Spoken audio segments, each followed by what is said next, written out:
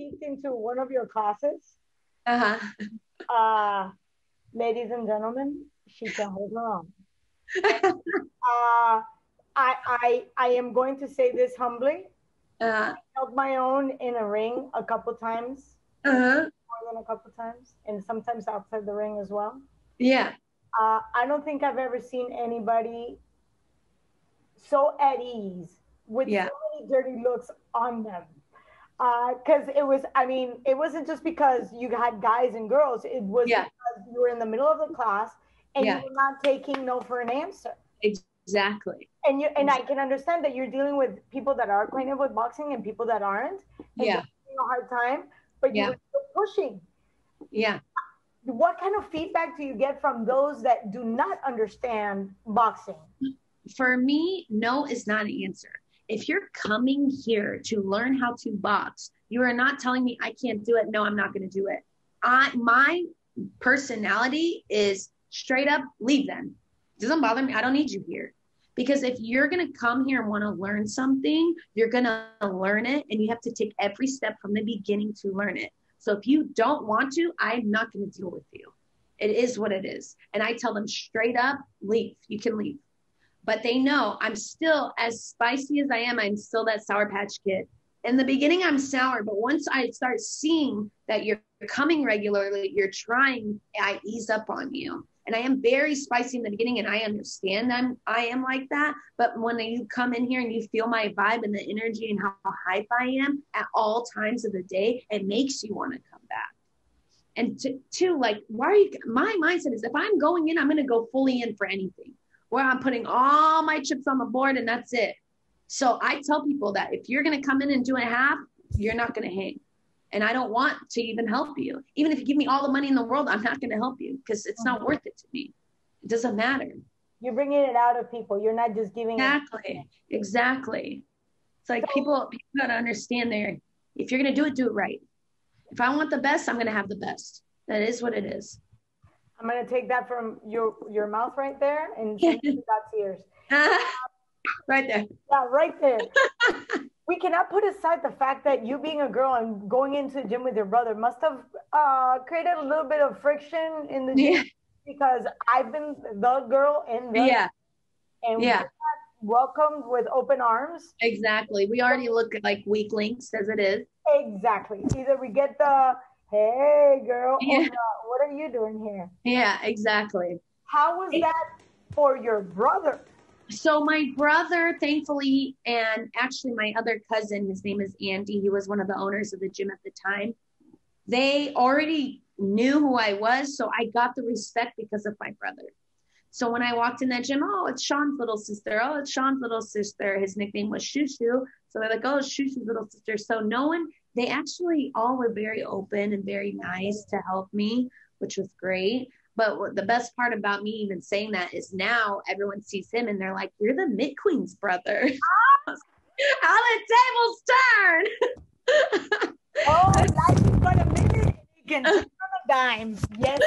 He's like, man, but he thinks it's cool, so it's great, you know. He's always like, yeah, that's my sister, that's my baby sister, and she'll kick your butt any day. Yeah, exactly. You know, she can hang. And how does your family? Because I understand you have a very strict background. Yes. How do they take your lifestyle? Because it's got to be different for them to see you going into this environment. Not just because it's only male dominated, but because it's rough. Exactly. It's a rough world. Yeah. Well, what's crazy is that I am Middle Eastern. I'm Chaldean. A lot of people probably don't know what that is, but it's on Wikipedia. You can see what it is. And we are we are Catholics from Iraq.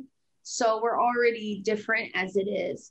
Well, how I'm traditionally supposed to be is I should be married by now. I should have kids. I should be at home. You know, you feed the kids. You just, you know, you're a housewife. But my parents, thankfully, they've been here for over 50 years. They've come to the States. So my dad has, and my mom has learned to be very Americanized. Till this day, my dad knows what I do, but he like doesn't understand, but he gets it. And he knows when my brother was fighting and all of that, he didn't like it. What parents wants to see their kids fight? He doesn't understand the sport, you know? But what's cool is people go up to my dad and they tell him and my mom, and they're like, did you see your daughter? Did you see your daughter on this and this? Yeah. And so he thinks it's so cool that I do this for a living. And I always joke with him. I'm like, Dad, you understand your daughter is famous, right? And he's like, okay, get out of here. Yeah, and it's a complete contrast when I hear somebody like Habib, who obviously is in the top of the game. Yeah. Perhaps, well, he'll come back. You and I know he's gonna come back. Exactly. But he's professed not necessarily a disdain for women in the fight world, but he says he doesn't like women in the fight world. Yeah, which is how I can't hate on him for it, because I feel like that's all he knows.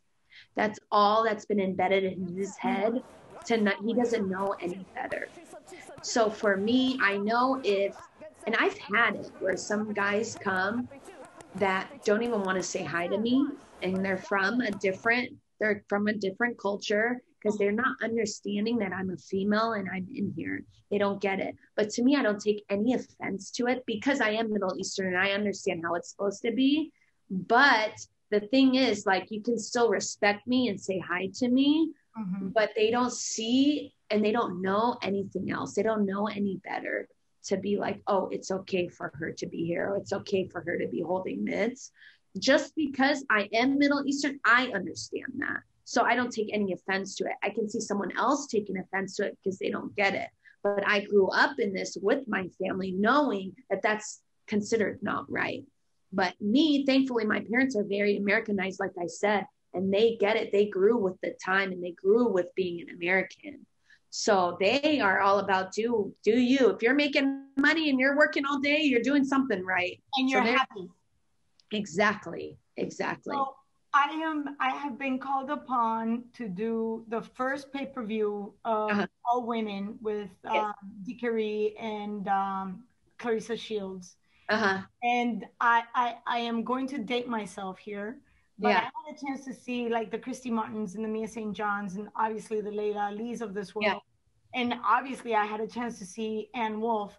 From your standpoint, how do you see the role of women across the board? Because now we don't just see them in the ring, we see them in the corners, we see them in the training camps, in the strength and conditioning. The role of women in the combat sports, how do you see that developing? I see it showing up more and more. Seeing girls in corners is getting more normal than when someone is thinking it's so weird that a female is in a corner. But they need to understand, we understand the sport just as well as a male understands the sport. So to me, I literally see it as, what is the difference? There's no difference other than what a guy might hit on you before you're going to hit on them. Like, what's the difference being in the corner? So I see it growing and I see it more and more, and I love that. But I don't look at someone's corner to be like, a girl's in their corner. Because to me, they know just as much as you do. Just like I know I can hold just as well as you can hold. So what's the difference? But what is it? It's because we're females. But I see it growing, and I see it growing in a better way because it's getting more normal for people. So the more and more people are seeing this, it's okay now. Because they're like, oh, that's normal. Yeah, girls. Now you don't need to say, oh, there's a girl in his corner. Like, what's the big deal? Why is there a girl in his, it's a girl. What's the big deal, But I do see it growing, and I see it becoming more and more normal, just like when MMA first started with the girls fighting. And now look how normal it is. Yes. They can have girls headlining on these cards. And giving us extraordinary fights. Exactly. Like toe-to-toe phone. It should be normal. It shouldn't be, oh my gosh, 2 girls are headlining on the card. It should be, oh my gosh, she's a badass fighter. Exactly. It is what it is. Look at that knockout, or look at that. Exactly.